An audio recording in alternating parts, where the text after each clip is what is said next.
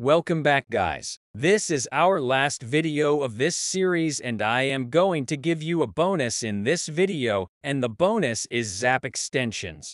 Yes, you heard it right, Zap extensions. We can use extension on OWASP Zap as well. So let's start how we can use some extension in OWASP Zap and make it more powerful. So how to do it? Very simple. Just click on these three little cute boxes which are placed together. Click on it. We can also go to the marketplace where these add-ons which are not present built in the OWASP Zap are present, and you can download it from here or you can install it directly into your OWASP Zap. Suppose we have here directory list v2.3, we have FuzzDB, so I think this is really interesting one. So I will just click on this one and I will click install selected. So after clicking on install selected, you can see here is downloading updates. You can close this dialog and then download. We can move on. So this is how it will be downloaded. You can see it is now and 100%. Let's wait for it. We have successfully installed it and it will be present here. You can see here FuzzDB file. So FuzzDB file which can be used with the Zap Fuzzer, so we can use it.